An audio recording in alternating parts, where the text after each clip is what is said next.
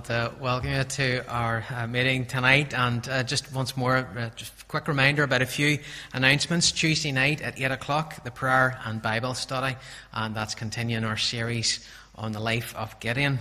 And then, as I mentioned this morning, if you'd indicated that you might be able to help with our Holiday Bible Club over the summer, if we could meet for a short time just after, either maybe even just gather at in the church building here, and we'll have a quick chat about just a few things we want to chat about regarding making some arrangements for that in the summer. So if you are able to, it'd be great if you could stay for a few moments even as we do that. But we're going to begin our service tonight by singing a hymn. It was written actually at the start of the pandemic, this hymn, and we've sung it actually a few times. One was over our Zoom meetings, and I think we've sung it once in the church here before. And I know it's been a great encouragement to many. This was written by the Gettys. It's Christ, our hope in life and death. And I'm hoping that you remember this and can sing out enthusiastically. And it's not going to be just a quartet of us singing, but I think you know this well. So we're going to play this, and let's stand as we sing this hymn together, please. I'm going to sing again this morning this great song that we've been learning over the last few weeks. It's called Christ, our hope in life and death. And it reminds us that in the risen Christ, our hope springs eternal. Unto the grave, what shall we sing? Christ he lives, Christ he lives. Let's sing together.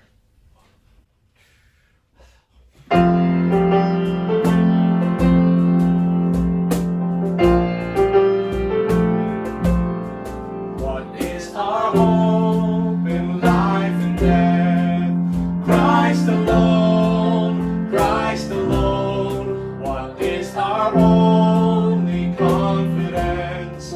That our souls to him belong, who holds our days within his hand.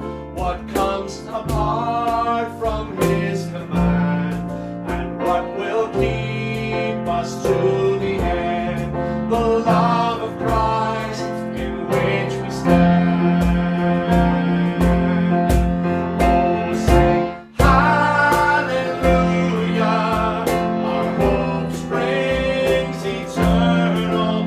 Oh, sing hallelujah, now and ever we confess, Christ our hope in life and death.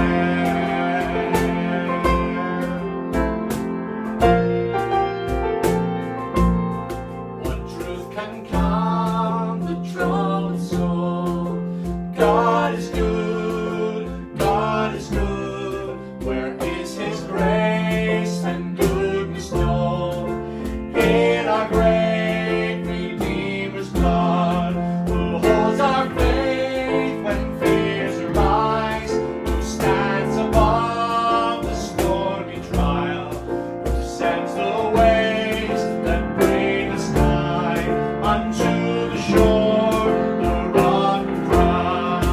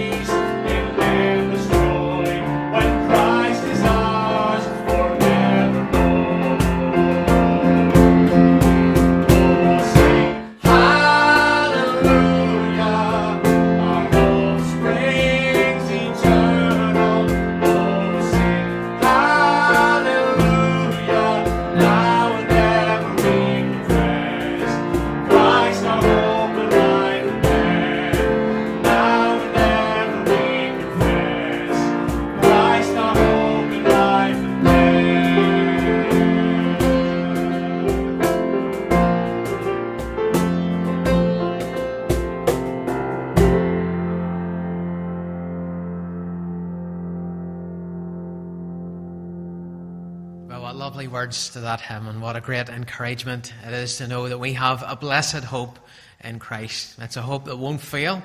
It's a hope that won't disappoint. And so we can come and give praise and thanks to God even now. Let's just do that as we come to the Lord in prayer and ask for His help for a time together. Heavenly Father, we do want to thank You for the blessed hope that we have in Christ Jesus. This is a hope that nothing can destroy. That our confidence, Lord, and we know we can place, Lord, this confidence in You. For Father, You have proven Yourself faithful. Time and time again in the pages of Scripture, we see how You have proved Yourself again to Your people. How You were faithful to Your word. We've seen that affirmed even in lives of even those in our assembly as well. How You've kept them, how You've sustained them as well. Father, You are our hope, You are our confidence, and Father, our souls even belong to You. And so we thank You, Lord, that You're able to keep us by Your power and Your steadfast love, even until the end. Lord, You're the constant presence even in our life. You are our helper. You are our refuge. You're our strength, Lord, even when we feel weak.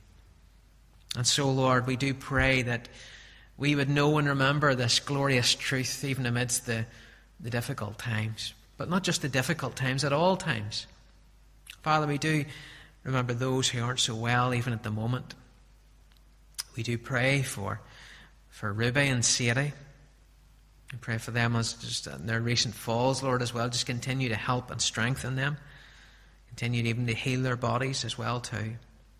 And Father, we pray, Lord, that You continue even to help Tommy as well. And Father, we pray, Lord, even for others maybe even gathered here tonight with maybe their own private burdens, Lord, that maybe we don't even know about as well. But You know, Lord. You know all that is going on within hearts and lives. So, Father, just help them, encourage them, Lord, by Your word and by the wonderful assurance that this hymn that we've just sung gives us. This great reminder, Lord, that we're even guarded by faith even until that day. Father, it doesn't mean we won't face trials or difficulties. But Father, You assure us of Your presence even in the midst of the trial. Father, these trials, Lord, even prove even the genuineness of our faith. May sometimes even draw us, Lord, even draw us closer and deeper to You as well. And Father, just in the time of trial, help us to fix our eyes upon You. Father, help us even as we do that tonight, as we sing of these hymns, as we meet around Your word. And Father, as we have fellowship, not just with You, but also even with one another as well. What a blessed thing that is, this great gift of fellowship, and this fellowship we have and access by faith that we have with You in prayer. And so, Father, just help us tonight and be glorified even through all that takes place. In Jesus' name, amen. Well, we began our time there with a more modern hymn, but we're going to sing a more traditional hymn now, and this is one you'll know well. I'd ask the question, have you been to Jesus for the cleansing power? And invites us to consider even whether we're continually even trusting in His grace. This is, of course, are you washed in the blood? And we'll just stay seated as we sing this wonderful hymn together. Thank you.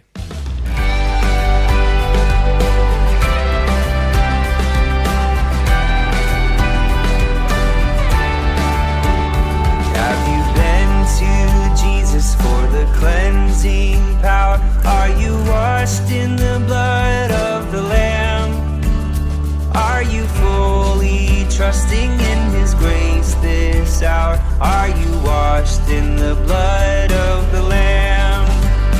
Are you washed in the blood, in the soul cleansing blood of the Lamb? Are your garments spotless? Are they white as snow? Are you washed in the blood of the Lamb?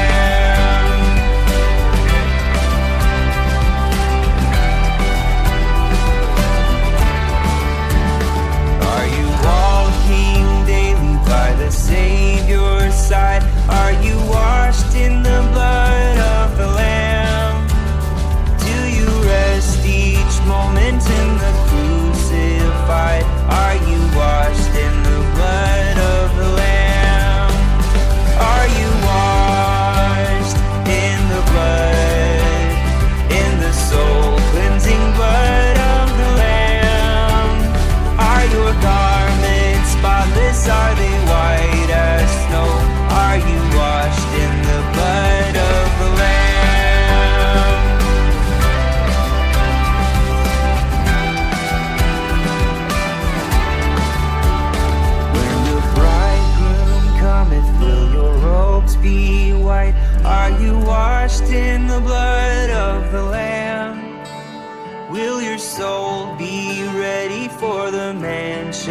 bright and be washed in the blood of the Lamb.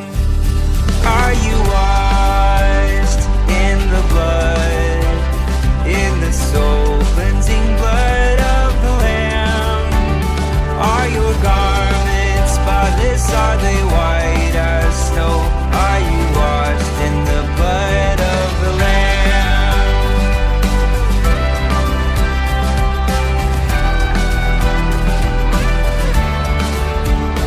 Lay aside the garments that are stained with sin and be washed in the blood of the Lamb.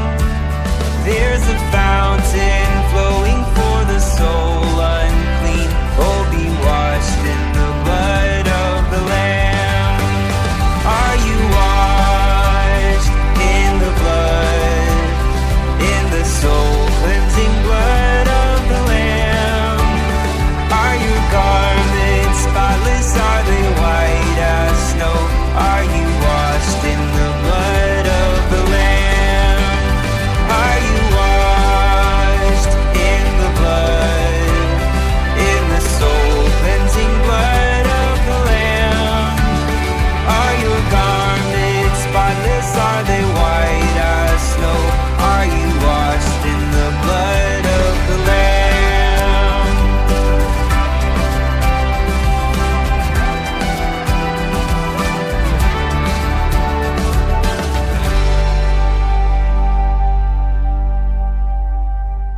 Well, I'd invite you to turn in your Bibles to Matthew chapter 5. Matthew chapter 5. We're continuing our series in the Sermon on the Mount. And tonight we come to the last group of these Beatitudes. And we find out that word beatitude, it comes from the Latin word for blessed. But we're talking about the movement and progression that there is between these. It's like a momentum that carries us along, because the first three of these Beatitudes relate very much to how we enter the Christian life. We enter by being poor in spirit and recognizing our great need of God. We mourn over our sin, and we come to Christ by being meek and humbling ourselves before Him. But then, as we progress in the Christian life, we also desire the righteousness He provides. And we talked about how the next group relates not only how we relate to God, but also even how we relate to others. We hunger and thirst for that righteousness, but also we long to live that righteous life when we walk with the Lord. We display mercy because we have received mercy as well. We're pure in heart because Christ has cleansed us and God has cleansed us from our sin. We are to be holy as He is holy. But what of the ongoing experience of the Christian life? Well, that's the next stage in the momentum as it carries us along with the next one of these Beatitudes.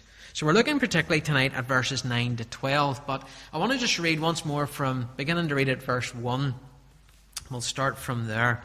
So verse 1 down to verse 12 we're going to read tonight, focusing particularly on verses 9 to 12.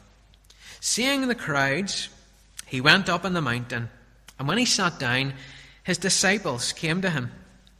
And He opened His mouth and taught them, saying, Blessed are the poor in spirit, for theirs is the kingdom of heaven. Blessed are those who mourn, for they shall be comforted. Blessed are the meek, for they shall inherit the earth. Blessed are those who hunger and thirst for righteousness, for they shall be satisfied. Blessed are the merciful, for they shall receive mercy. Blessed are the pure in spirit, for they shall see God. Blessed are the peacemakers, for they shall be called sons of God. Blessed are those who are persecuted for righteousness' sake, for theirs is the kingdom of heaven. Blessed are you when others revile you and persecute you, and utter all kinds of evil against you falsely on my account. Rejoice and be glad, for your reward is great in heaven. For so they persecuted the prophets who were before you. And this is the word of God, and we ask for God's blessing even upon it as we study this passage tonight. Let's pray together briefly and ask for God's help. Heavenly Father, we do want to give you thanks for this Sermon on the Mount. Father, for how it teaches about Christian discipleship. How it shows us, Lord, even how we are to live the good and blessed life, what that truly looks like, but also what is promised to those who live this life. Father, may this be an encouragement to us. May this be a help even to someone maybe even listening or watching this tonight. And Father, we do once more ask for your blessing upon this time together. Father, as usual, we do ask, Lord, that it wouldn't just be me speaking, but you speaking through your word. That even as this week goes ahead, Lord, maybe through this week, maybe as we face some trial or circumstance, may this maybe even be a help and encouragement to us. And Father, we want to give you thanks for how your word does speak into our lives, how it does show us how we ought to live. And so, Heavenly Father, just help us tonight once more as we proclaim it. In Jesus' name, amen. Well, this morning around the table, I was talking about how Charles Spurgeon, didn't exactly give great encouragement when we talked about the word finished, and there was so much in it. Well, one of my studies this week, as I came round to study verses 9 to 12, I got a similar kind of encouragement from A.W. Pink, because when he gets to these Beatitudes, particularly when he begins this chapter on blessed are the peacemakers, wait till you hear what he started off with. So I was sitting down to study this week, and I'd been writing out some of my own thoughts on this, and then I started to get to the commentaries, and I opened up A.W. Pink, and he said, this beatitude is the hardest of all to expound. At which point I felt like going for a cup of tea or coffee and coming back. But after that great encouragement from Mr. Pink, let's try and move forward in this as we consider this first attribute. Blessed are the peacemakers. Every year the Nobel Peace Prize is awarded to people or organisations who have made significant advances to the promotion of peace. And if you look up the previous award winners, what you'll find is it's a mixture of people and organisations. People like Barack Obama have won it. The United Nations, organisations like Doctors Without Borders, who bring humanitarian aid in some of the most difficult situations. But throughout history there have been many peacemakers. But yet so often the peace that people have brought about has often been so short-lived. One writer remarked that in America, Washington has an assortment of peace monuments. There's so many of them. They're built after every war. The point is that peace brought about by simply human means often doesn't last. While it is sought and found, and peace can be brought about for a while, the presence of conflict in our world remains. You don't need me to tell you that even back home here, even when peace comes into our own land for a season, conflict soon arises even somewhere else in another part of that land as well too. And so there is this hunger and desire for peace. And Jesus says here that peacemakers are blessed. But the key question is, what kind of peace is Jesus talking about here when he says peacemakers?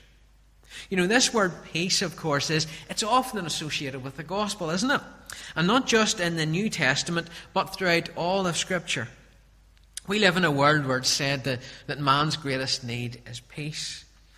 But the greatest need of this world is the peace that only God can give. Paul in Ephesians chapter 2 and Romans chapter 5, he describes a situation in which peace is greatly needed. Because in those two chapters, he emphasizes that, he says, people are described as children of wrath. Even by nature, we are enemies of God. By nature, we were born wanting to go our own way. Our sins had set us against God. They separate us from Him. By nature, without Christ, we're a people without hope and without God. That's what Paul says in Ephesians. A people born wanting to go our own way rather than God. So our greatest need is peace, but it's the peace between man and God. That's the world's greatest need for peace. And in those chapters, Paul presents Jesus as the ultimate peacemaker. Because God has brought about a great work of reconciliation through him. We've just sung about that. That work of reconciliation even brought about through his blood. When you look at how the prophets describe God's Messiah, think about how even Jesus was described in the Old Testament. The prophecies about the Messiah, Isaiah 9 describes him as wonderful, counselor, mighty God, and what's the next title? Prince of Peace. Prince of Peace. You see, this peace, this great reconciliation between us and God came about through a great cost. Listen to what Paul says in Ephesians chapter 2, verses 13 to 14. But now in Christ Jesus, you who were once afar off have been brought near by the blood of Christ. For he himself is our peace, who has made us both one, and has broken down in his flesh the dividing wall of hostility. On the cross, Christ Jesus became the mediator between sinful man and God. And he didn't just become a mediator to bring about that settlement, but on the cross he actually bore the punishment for our sin. The wrath of God was poured out upon him. Not because of any sin on his part, not at all. He was spotless, he was sinless. But yet our sins were laid upon him. That's why the message of the gospel is often described as the gospel of peace. Because though we are born in sin and unable to approach a holy God, objects even of God's wrath by nature, and through Christ's sacrifice upon the cross, he became our mediator, he became our peacemaker, our saving substitute. And it's no accident that Paul once more refers to that when he wrote to the believers at Corinth.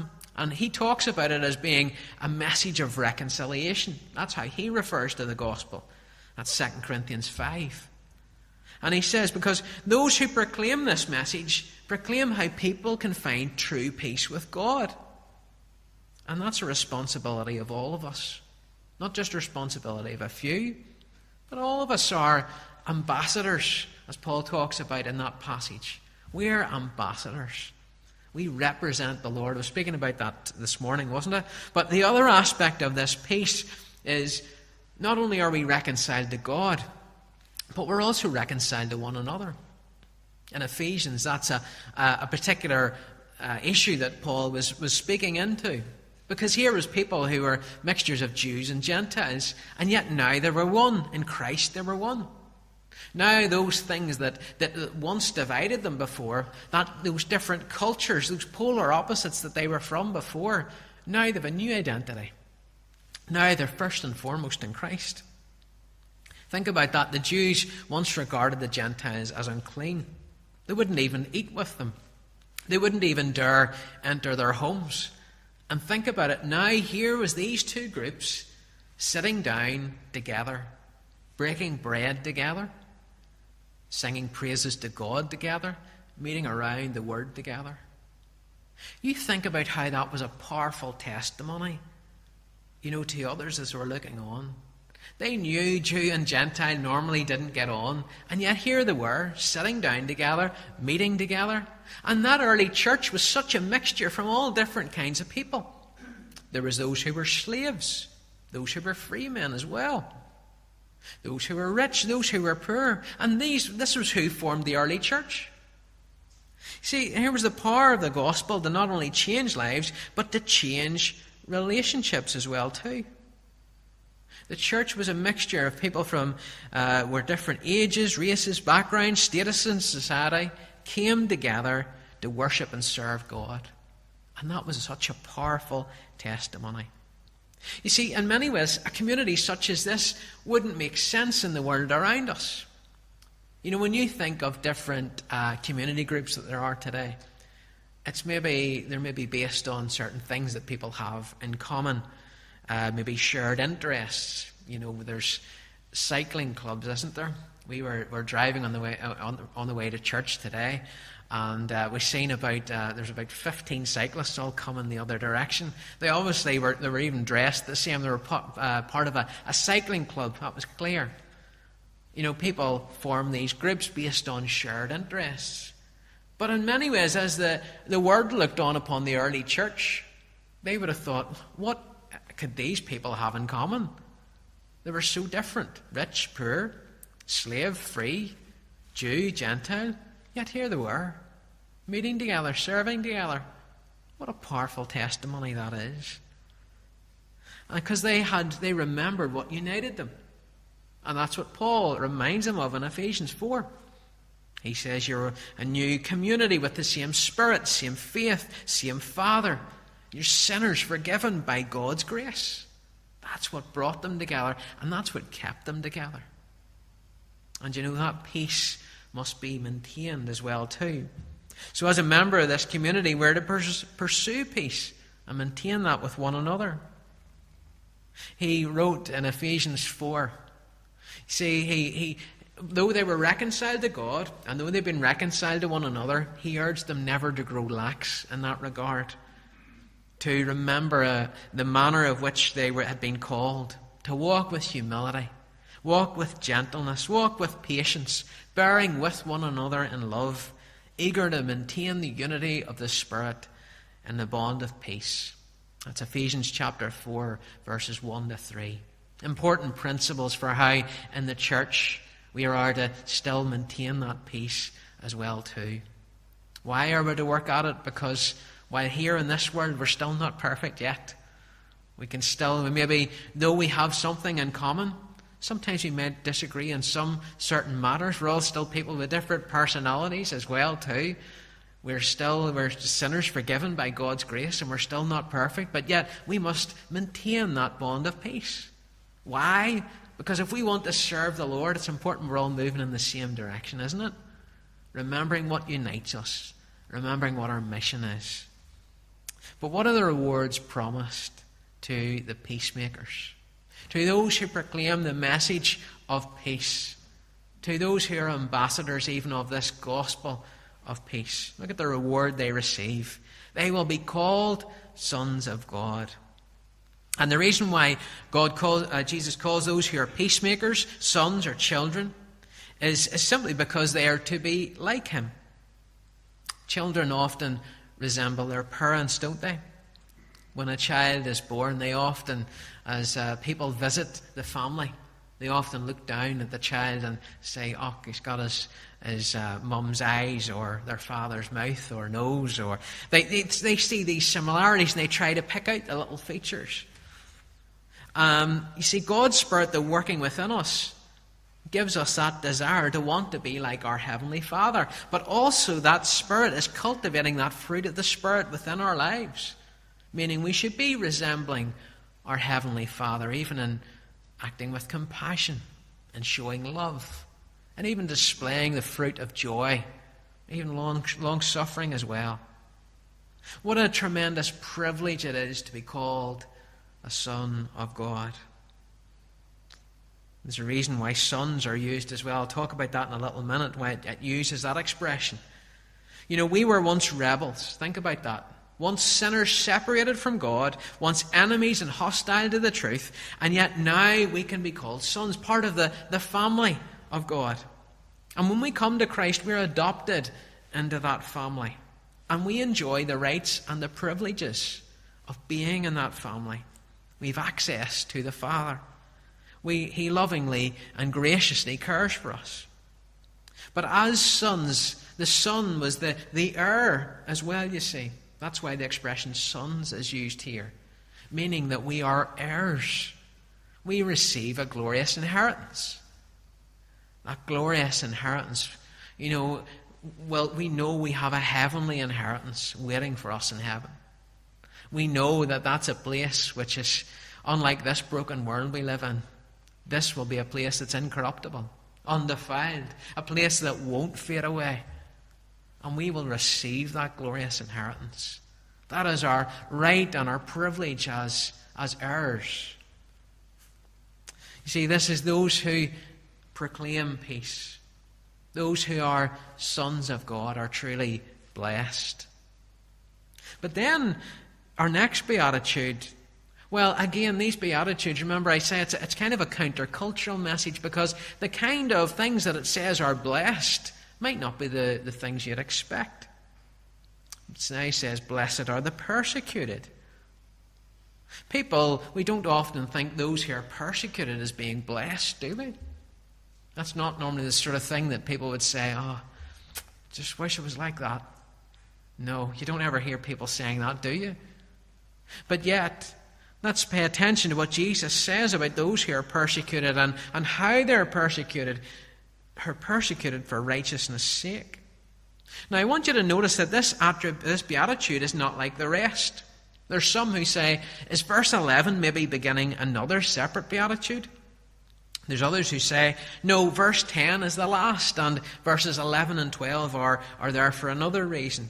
And it's, in case you're wondering which group I belong to, it's the latter group. I would see verse 10 as being the last beatitude, and verse 11 and 12 as expanding on that.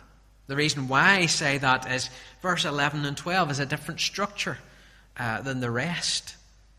All the other formulas were blessed are those, and then it goes on to here is the promise as well. Another reason is that whereas the rest contain general statements, verses 11 to 12 directly address the hearers. Because notice how it's worded. There's a subtle change in the wording. Blessed are you. Notice that? All the rest of the Beatitudes say, blessed are those, or blessed are the, but now it says, blessed are you. So here is Jesus applying this attribute, or this Beatitude, to his hearers. Verse 11 to 12 expands on what's been said in verse 10. You see, it not only helps explain the last Beatitude, but it applies that to the hearers. And if you link the Beatitudes, it also links the Beatitudes with the rest of the Sermon on the Mount. And we'll see this, God willing, next week whenever Jesus moves on to talk about being salt and light. But what does it mean to be persecuted? Well, the word persecute comes from a word which in its very basic form means to put to flight or pursue. But Jesus says here that the kind of persecution that's blessed is when someone is persecuted for righteousness' sake. You see, persecution can take many different forms. And we see this even when, in, for example, the book of Hebrews. It can be physical attacks. It can even be economic sanctions. It can be other kind of attacks. Verse 11 speaks of even verbal abuse as well. Those who revile, meaning to criticize someone or in an abusive or angry, insulting manner. It speaks also of those who persecute even by making false accusations. Sometimes false claims can be levelled at believers or followers of Christ. Persecution is certainly alive and well in our world today. I was looking up some recent figures compiled just actually at the start of the year.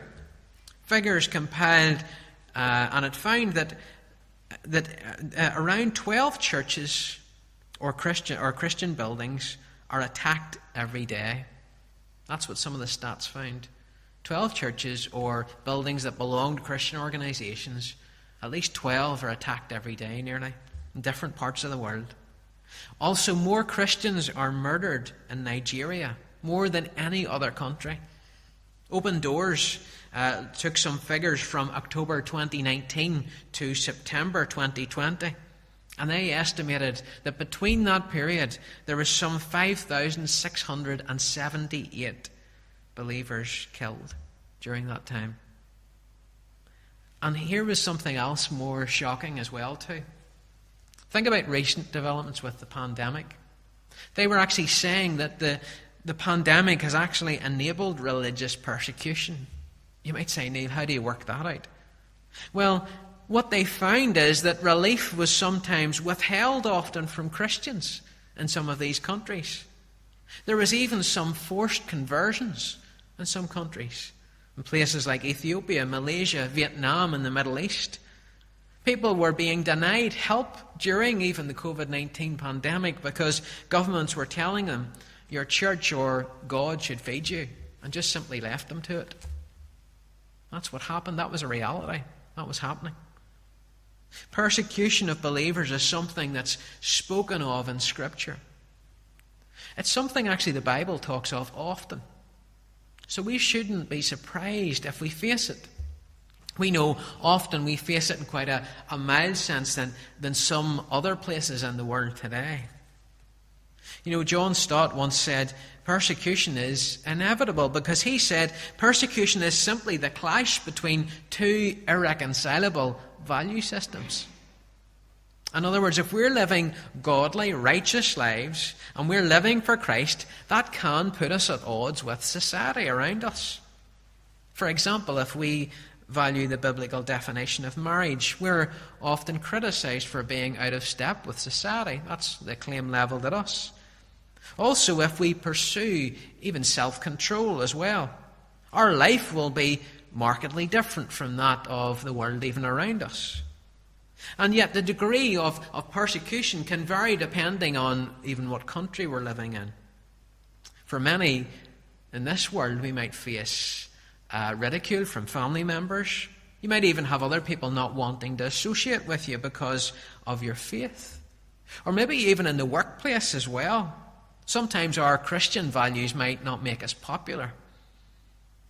You might wonder what I mean by that. Why would our Christian values make us sometimes not popular in the workplace? What about maybe a situation if ever you were presented, you were urged maybe not to present the full truth to a customer, so your company could benefit from a situation? Or else if you were asked to bend the rules and regulations for someone.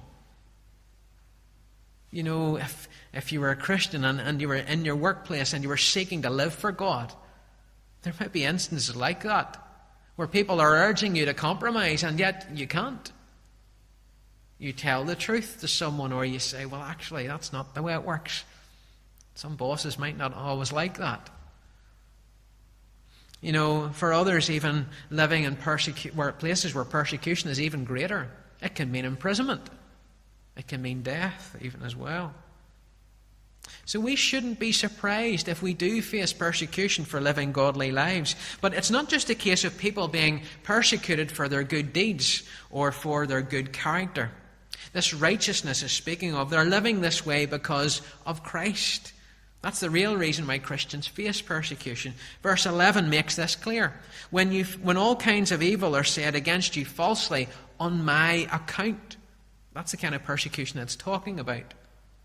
When you're persecuted for Christ, because you're seeking to live as a believer. You're seeking to live and represent your Lord, seeking to honor Him in your life. But of course, we don't normally count persecution as a blessing. Yet here Jesus says that those who are persecuted for righteousness' sake will receive a blessing. He wants to encourage those who are being persecuted. Now remember, when Jesus was saying these words, here was disciples who were still young in the faith, only really initially out on this journey. And yet right from the beginning, Jesus is warning them about persecution. You think about even maybe what you know of how some of these disciples will even die. They were going to have to literally take up their cross. We know that, and church history even records that as well too. But what encouragement was promised to them, even in these early stages? It says, theirs is the kingdom of heaven. What do you notice about that promised blessing? If you've had your coffee tonight, have a look down the list of Beatitudes. Theirs is the kingdom of heaven. Does it sound familiar? It should do, because actually it's the same one that's promised at the very beginning. It was promised to those who are poor in spirit. This is almost like two bookends, you see, to these blessings. It's the same blessing because it's the same underlying attitude at work here.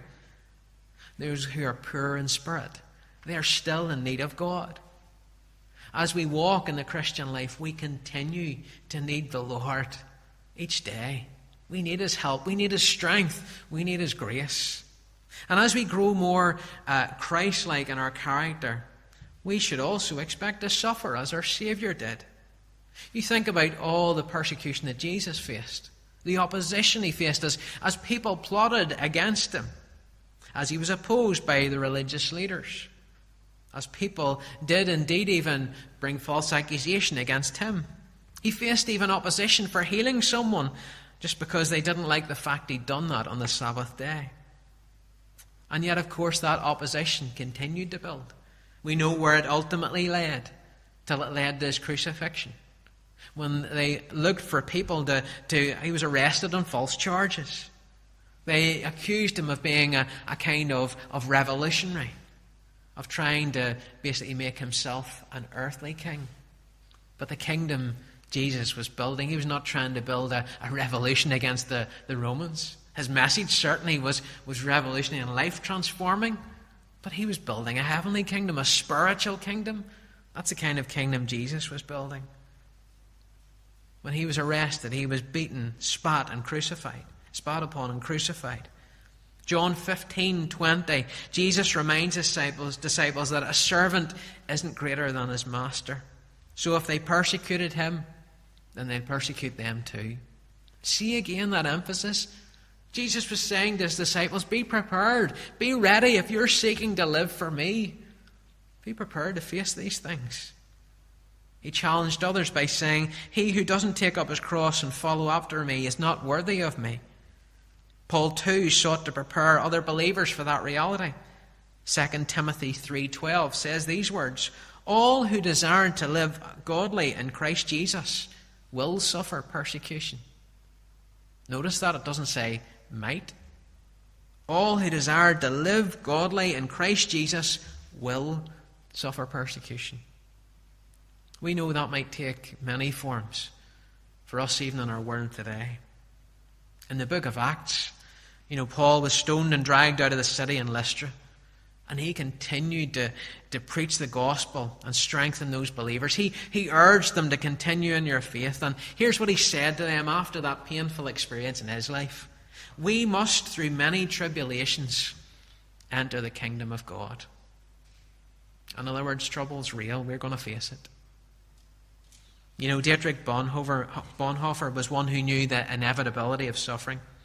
He was a theologian, a writer and pastor from Germany who ministered during the rise of the Nazis.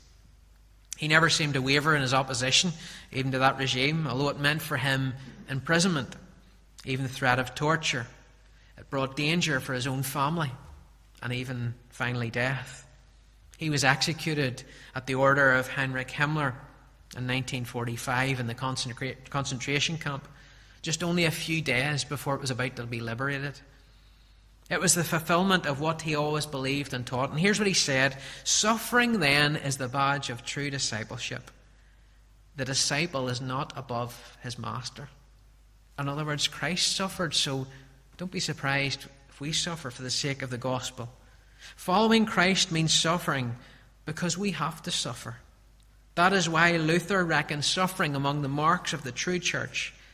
And one of the memoranda drawn up in preparation for the confession similarly defines the church as the community of those who are persecuted and martyred for the gospel's sake. Discipleship means allegiance to the suffering Christ. It's therefore not at all surprising that Christians should be called upon then to suffer. In fact, it is a joy and a token of his grace. But don't make the mistake of thinking somehow that when we suffer that this does not affect Christ. Do you remember how Paul was addressed on the road to Damascus? Saul was one who had persecuted people. People had been thrown in prison. He'd stood by even when Stephen was killed. And yet what was it that Jesus said to him on the road to Damascus? Saul, Saul, why are you persecuting me? Whenever we are persecuted, we do that for Christ's sake. It's for Christ's sake. When Paul was arresting, Jesus was the one who said these words, you, Saul, I'm the one who you are persecuting. I'm the one, when you hurt these Christians, you're hurting me. So when these believers were being hurt, when believers are hurt, it's against Christ himself. People are rejecting. When they reject the message, they're rejecting Christ. But how should we respond when faced with persecution? When faced with persecution, it would be very easy for us to grow downhearted and even depressed, or simply to lick our wounds. But we aren't also, let's take the other extreme, we aren't just simply the message here isn't just simply grin and bear it. That's not what we're told. Jesus also doesn't advocate us retaliating either, because we're not to react in the same way that someone else would who's not a believer. That's not the way to respond. Instead, Jesus tells us, rejoice and be glad. And his words in verse 12 are certainly surprising, because for us, persecution doesn't seem like a cause for rejoicing, does it? Doesn't seem like a reason for gladness. Yet Jesus is telling us that as disciples, we can rejoice knowing that our reward is great in heaven. You know, you may be suffering here and now, but you know what? You've got a great rewards awaiting you. And nothing's going to take that away. Christians have been imprisoned, and people may be able to destroy the Christian's physical body, but they'll never destroy or separate them from God. They'll never take away that reward that is theirs in heaven. You know, here, the Bible is giving us so much encouragement. Jesus says these words because he knows without any doubt the reward in heaven will by far compensate for any suffering this world's going to have to offer. Any suffering that anyone can dream of, this reward in heaven by far is going to exceed it. See, when Paul wrote to some other discouraged and persecuted believers in Thessalonica, he encouraged them not only by reminding them that God was going to bring justice upon those who would persecute them, but he encourages them by reminding them that there will be a day when Christ comes to be glorified in his saints and to be admired amongst all those who believe. There's a day when Christ is coming for the church. 1 Thessalonians 1:10. Jesus is encouraging us, in other words, to look beyond your present circumstances and look ahead and consider the heavenly reward that's ours. It's laid up for us in heaven. Think of how many others have faced that. People like Richard Wurmbrand, when imprisoned, how he could have that hope, and he knew they could destroy his body, but they're never going to take that reward away from him. They could do many things, but they'll never separate him from the love of God in Christ Jesus. Peter gave the same encouragement to persecuted Christians. 1 Peter 4:13, but rejoice insofar as you share Christ's sufferings. Meaning that when we are persecuted, we're being persecuted for Christ's sake. That you may rejoice and be glad when his glory is revealed. There's further encouragement here, even that Jesus gives in verse 12. Because when we suffer, we stand in good company. Meaning, what we're facing is not something unusual or unique to us. It's been faced by many before us. Many others have walked that road before. The prophets he talks of here. And here we're given, two encouragements. That while we suffer here and now, there is a great eternal weight of glory which no one can take away. That reward of fellowship will not just be in heaven, being in a place that's perfect, a place where there is no sin, where there's no more sickness, no more aches and pains, a place where first and foremost Christ is going to be there himself and God is going to be there, and we'll enjoy that perfect fellowship. But an encouragement of knowing that others have walked this road before us. This is not something new, not something unique. And so what an honour it is to suffer for the Lord. To suffer for his sake, to know that he endured even far more for us. Though we may be surrounded by people opposing us or opposing the gospel, so was Jesus. Though we may be accused, even falsely accused, so was Jesus. Though we may be mocked, so was Jesus. But what a glory it is to suffer for the Lord. And so we must be willing to do that. To be willing to take our stand. Even if it means persecution. Is it any wonder that often amongst sometimes the most persecuted countries, actually the gospel goes forth even more? Think about, I mentioned about in Peter's time. They had sought to persecute the early church, to separate them. And what had happened? Did they destroy the gospel? Did they stop their witness? Not at all, because actually those ambassadors for Christ were now scattered in all these different locations. In actuality, God was sovereign in that regard, because here's what happened. The gospel went forth to all those places. Do you know we are facing challenging times at the moment, even we are. In many ways, we're only at the tip of the iceberg, really. So many Christians are facing great challenges today, in other countries as well too. It is getting steadily difficult for people to voice biblical opinions without facing opposition. People can be Christians, but people will say to us, yes, you can hold that view, but if you express it publicly, that's another matter. We live in a world where tolerance is valued. But here's the thing, sadly, that tolerance only seems to work in one direction. Doesn't it? Yet praise God for the encouragement of Jesus here, that those persecuted in this world for Christ will receive a great reward in heaven. Do you know, one day, look down those list of blessings once more in those Beatitudes. We will inherit the kingdom of heaven. We will be comforted. We will inherit the earth. We will be satisfied. We will receive mercy. We will see God. We will be heirs, sons of God. We will have this kingdom of heaven. This will be ours. I've entitled this little series The Good Life, isn't it? Because it was a blessed life, what it truly means to live a blessed life. We've seen the character of those who live that blessed life as we walk with the Lord. And may God encourage us with this knowledge, that if we are in Christ, the reward is ours and nothing's going to take it away. Let us look to the Lord in the midst even of these ever-changing days, to fix our eyes in Christ, the one who never changes. I want to close tonight with a hymn which proclaims a glorious truth of God's sovereignty, His faithfulness, even amidst times of suffering. And I think we have done this before, but the words of this are beautiful. It's a modern hymn called Sovereign Over Us, and the words in this are truly precious. And if you are going through a difficult time at the moment, I do pray that these words would be a help and encouragement to you as we close singing them together. Let's stand as we sing this.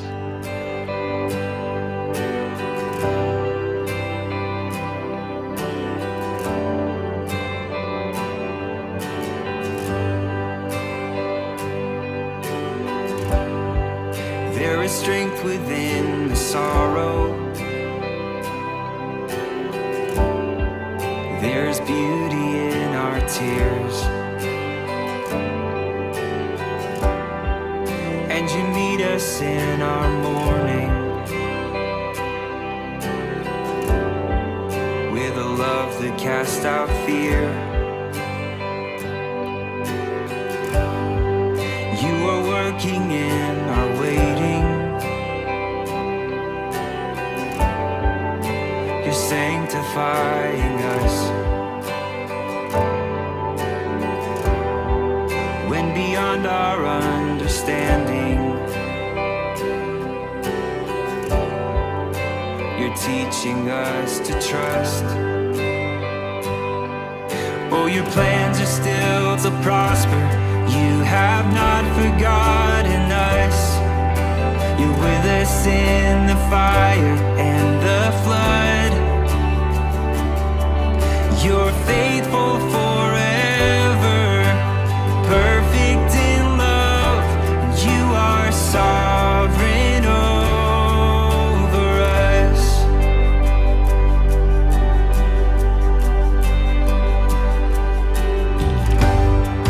You are wisdom unimagined. Who could understand your ways? Reigning high above the heavens, reaching down in endless grace. You're the lifter of the lowly, compassionate and kind. You surround and you uphold me, and your promises are my delight. Oh, your plans are still to prosper. You have not forgotten us. You're with us in the fire and the flood.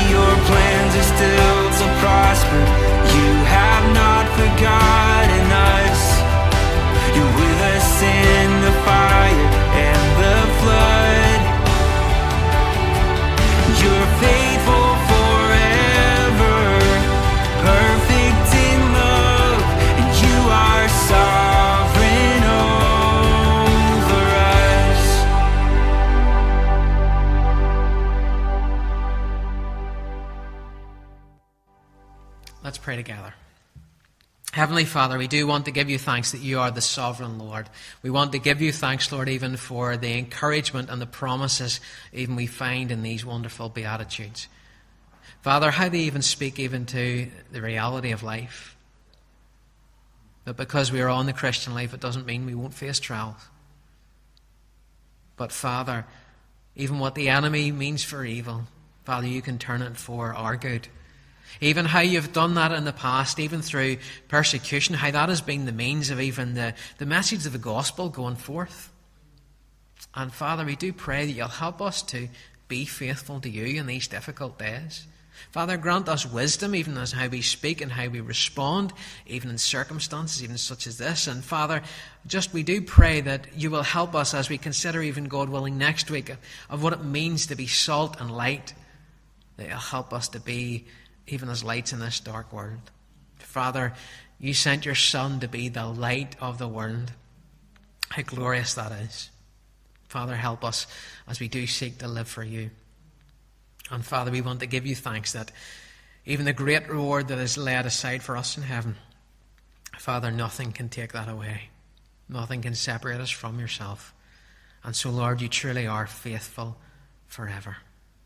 So, Lord, encourage us even with these words, even in the week ahead. Lord, we ask these things in Jesus' name. Amen.